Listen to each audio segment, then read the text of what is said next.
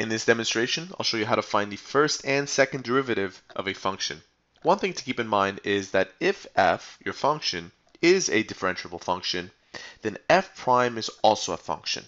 F double prime is defined as the derivative of f prime and is called the second derivative of f. Let's start with question 1. This question asks, if y is equal to the square root of x plus 4x, find y prime and y double prime. We'll start off with y prime. Remember, this radical is the same thing as saying x to the power of half. So we can use the power rule to differentiate this, and we bring this half down, x, and we subtract 1 from half, which will give us negative half. And if we differentiate 4x, we end up with simply 4. So that's our first derivative. We'll move on to our second derivative now. In our second derivative, once again, we're going to use the power rule here. So we're going to bring this value down, x, and we'll subtract that by 1. And if we do that, we end up with negative 3 over 2. The derivative of 4 goes to 0. These two multiplied together give us negative a quarter x to the power of negative 3 over 2, and there it is. Let's move on to question number 2. This one is slightly more complicated. If y is equal to sine 3x plus 3x squared plus 2x plus 1 over x, find y prime and y double prime. Let's start with y prime. The derivative of sine is equal to cosine. Now keep in mind that the angle is 3x. So let's find the derivative of sine, which is cosine, and I do have a video dedicated on finding the derivatives of trigonometric functions.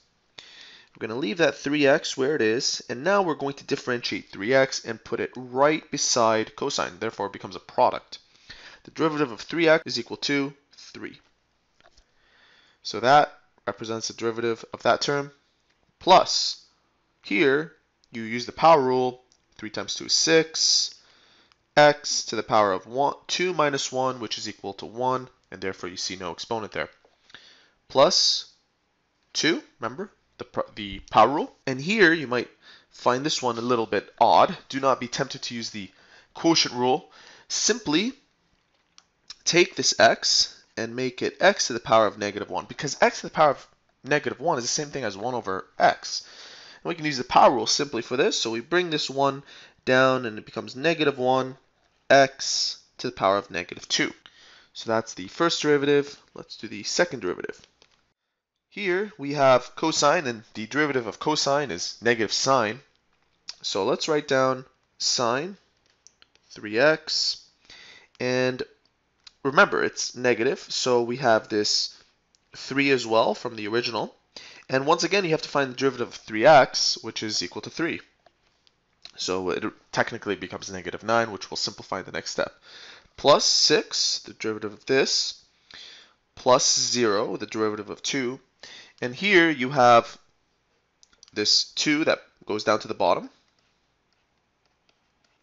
x, and we subtract that by negative 1, so we end up with negative 3. So let's simplify this mess here, and we end up with negative 9 sine 3x. 3 times 3 is 9, that negative, plus 6, plus, and keep in mind that there should be a plus there, so that goes to nothing. And these two multiplied give us positive 2 x to the power of negative 3. So this highlighted expression represents the second derivative. Let's proceed on to our last question in this video. In this question, we are asked, suppose a car is traveling a distance represented s is equal to f of t, which is a function of time t, as given by s is equal to 5t squared. What is the velocity? What is the acceleration? By finding the velocity, you are technically finding the first derivative, and by finding the acceleration, you are technically finding the second derivative. So let's start off with this very simple equation. The first derivative would be 10t, and all I did was use the power rule.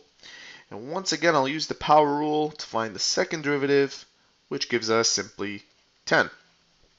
And if we were to graphically represent this, it would look something like this, where this represents 5t squared, this represents 10t, and this simply represents 10. So there you have it. Those are 3 solid examples on how to find the first and second derivatives. If you found this tutorial helpful, please support our channel by subscribing or by liking this video. If you have any further questions, you may visit our website at biology-forums.com. We are an online service for students seeking free homework help. See you soon.